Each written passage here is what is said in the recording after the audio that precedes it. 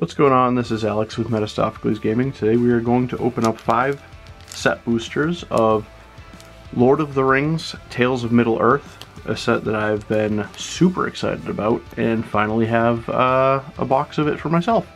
We are going to open the box topper today as well, so we'll see what we can get out of there. I think the most valuable card you can get is going to be a Surge foil of the Ancient Tomb, which would be really awesome to see. There's also very many cool, relics and realms that you can get in there, so I'm super excited to open that up. We'll save that for last, but first we're going to go ahead and we're going to get into these 5 set boosters of Lord of the Rings.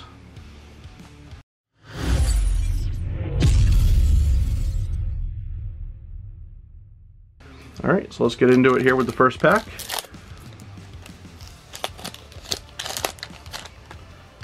Alright, so starting off we get a Gaia's Revenge for the rare list card, which is pretty cool.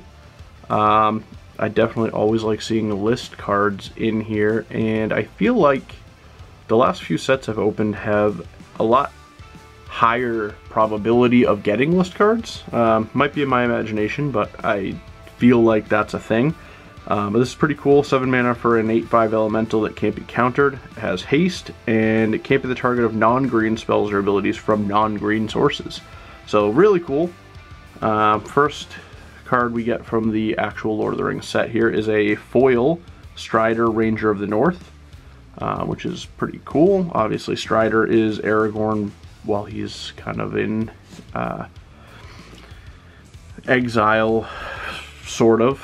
We get a Delighted Halfling, which is a really cool card. Kind of gives that Cavern of Souls attached to a creature. I think this is a very good card, and I'm excited to see that.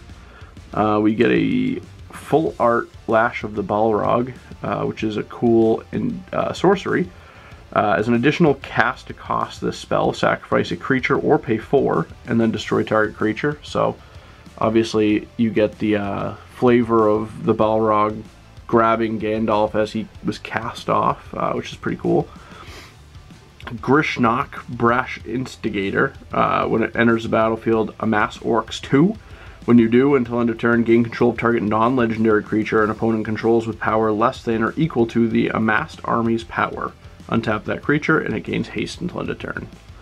Grond, which is one of the vehicles. So obviously in Lord of the Rings, this is the big battering ram that they use to break down the gates of Minas Tirith, which is really cool to see. Goblin Fire Leaper. Ent Drought, I don't know how to say that. Basin. 2 mana for an artifact, tap X, tap it, put a +1/+1 counter on target creature with power X, activate only as a sorcery. Then you get a long list of the Ents, which is a saga with 6 stages on it, which is the most I've seen on a saga.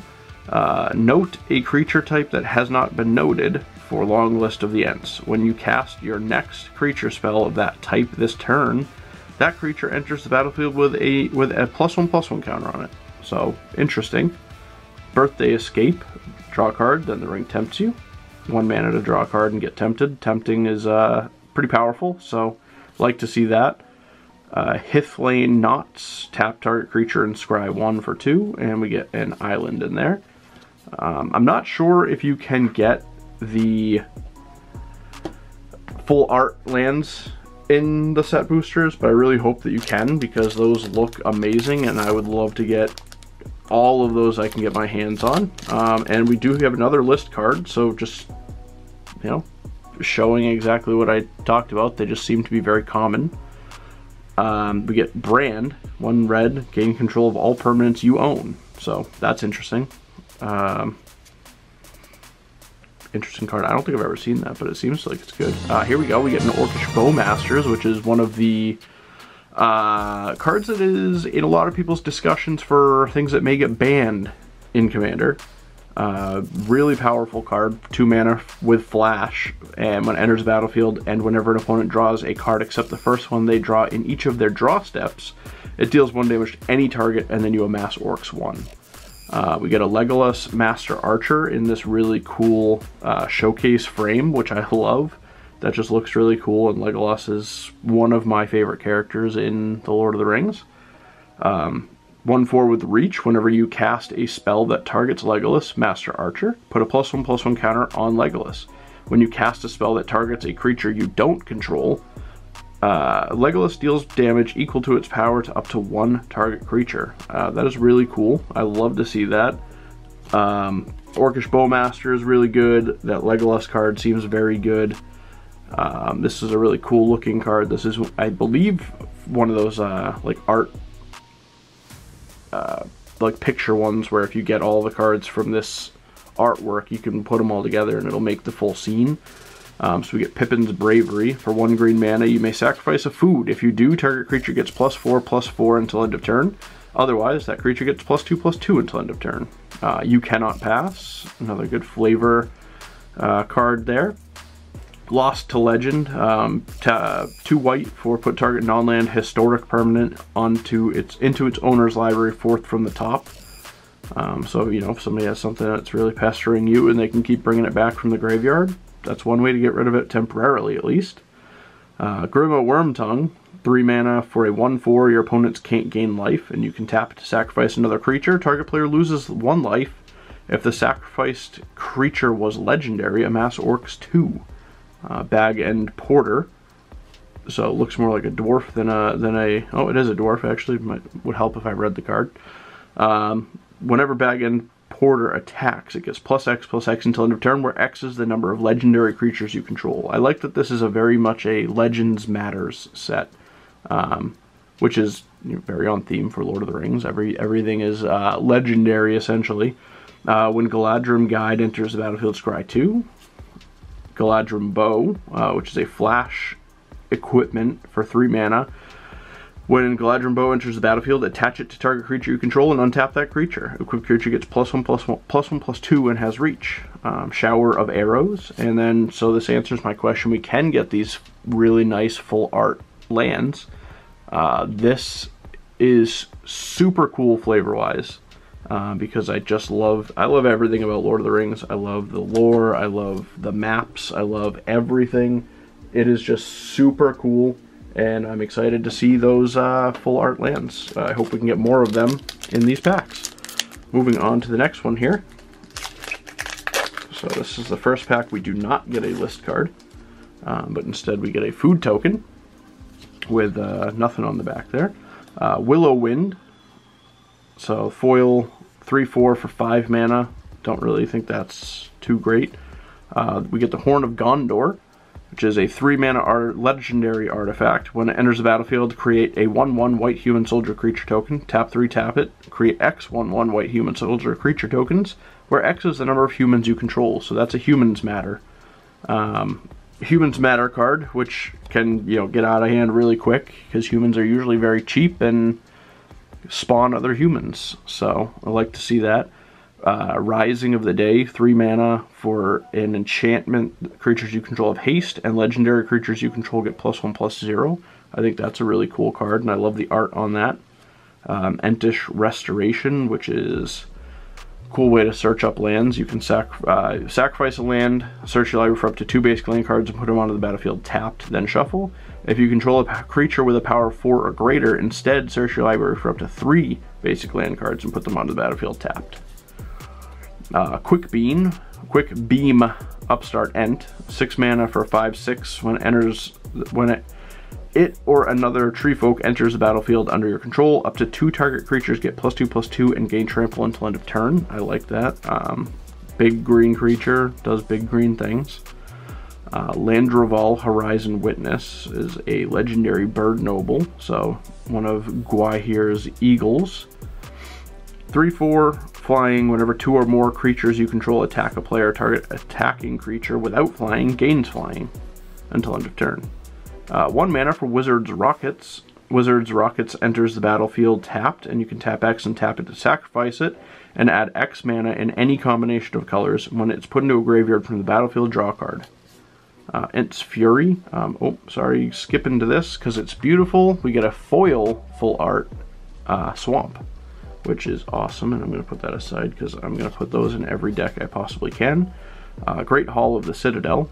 Tap for colorless or tap 1 colorless and tap it to add 2 mana in any combination of colors, as long as you spend it only to cast legendary spells. So pretty cool pack there. I think Orcish Bowmasters is one of the cards that I'm glad I got one already. I would like to get more of those because they're fantastic, and I think it could find a place in very many decks. We do get a list card here, Hoarding Dragon. When Hoarding Dragon enters the battlefield, you may search your library for an artifact, exile it, then shuffle your library. When it dies, you may put the exiled card into its owner's hand. We get a foil Sam's Desperate Rescue. So it looks pretty cool. Just 1 black mana, return target creature card from your graveyard to your hand, and the ring tempts you, so it's pretty good. First mythic here, we get a Mount Doom.